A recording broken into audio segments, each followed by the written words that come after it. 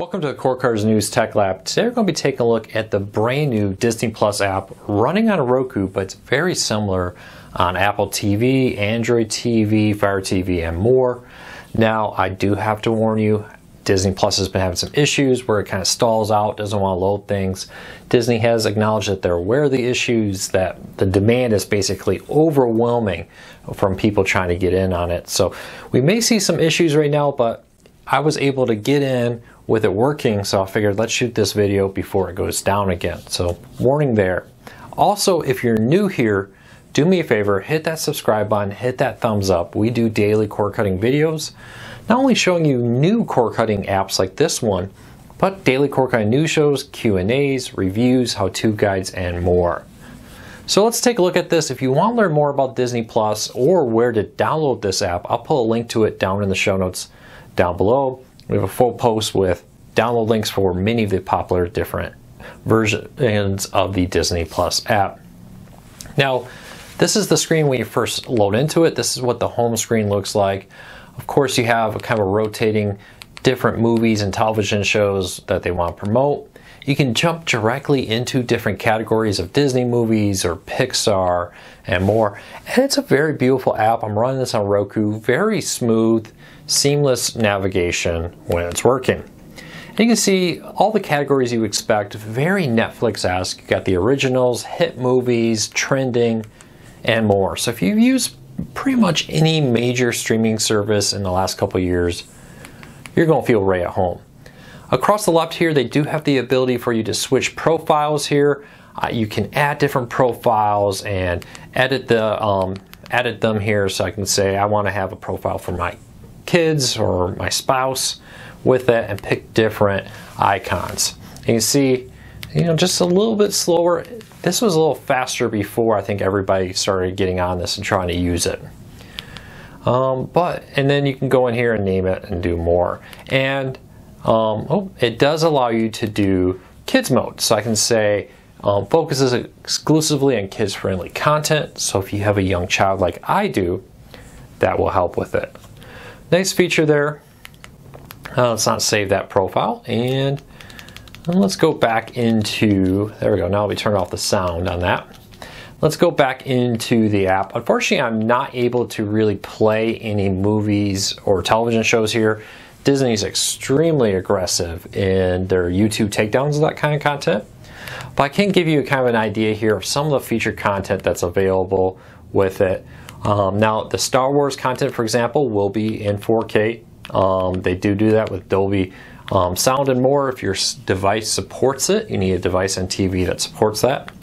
And it does have like The Simpsons in here. Now, some people have complained about the fact that The Simpsons, for example, does not, not the original 4:3 version. It is the stretched out version where they kind of pan the image around your TV to show you different things that are happening on it in a widescreen format. So if you're not a fan of that, you may still want to stick with your old DVDs of The Simpsons, but it is included here.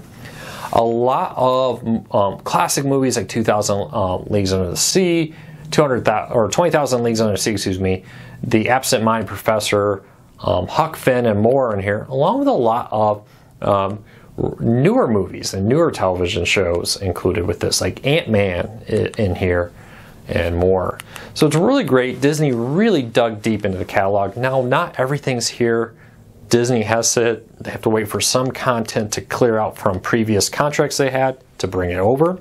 And there are a few times where it's, I think it was the Hannah Montana show, where it was showing all the seasons except for, I think it was season 3 or something like that, was not included. So you still do run into some issues with that. And it's not the full back catalog of Disney content, but it is the vast majority of the Disney Vault in here, which is a really nice selling point for $6.99, or you can prepay for a year. Now, the Disney Plus, Hulu, and ESPN bundle is available. What you do is you need to, after you create a Disney Plus account, on their website, disneyplus.com, log into it, go into the settings, and in there is where you will find ability to link your Hulu and your ESPN Plus account for a $4.99 discount, $4.99 off of your Hulu subscription. The great news about this was a lot of people were wondering, will Disney's bundle with Hulu and ESPN Plus work with Hulu Live TV? I can confirm that yes, it will work with Hulu's Live TV bundle. You still only get the $4.99 discount on it though, which is not a bad deal. So check it out. You can go that way and do it. Honestly though, if you don't want to use ESPN Plus, it may be better just to get Hulu and to get Disney Plus separate, because it does come with some additional limitations. For example, with Hulu Regular, the on-demand version gives you 2 streams.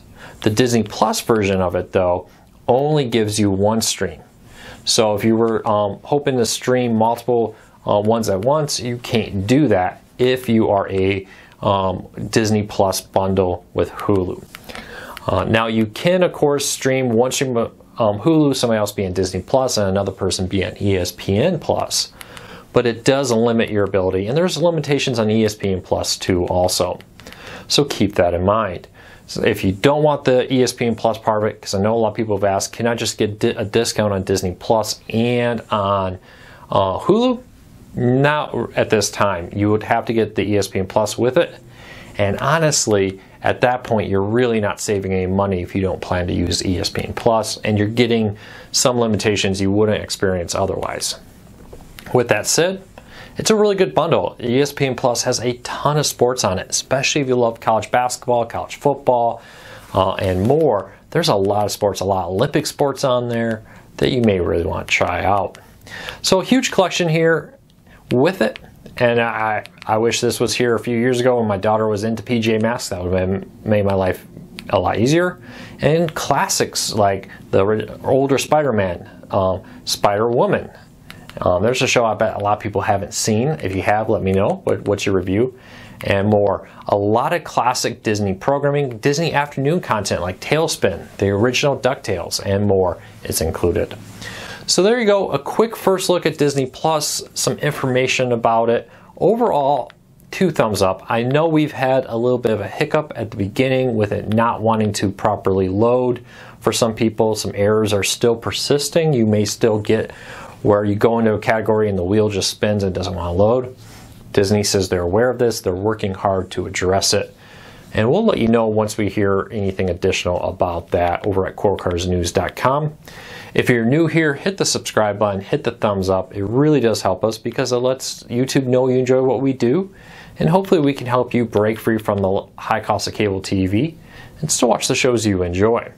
So thanks for watching. I'll be back tomorrow. Take care, everybody.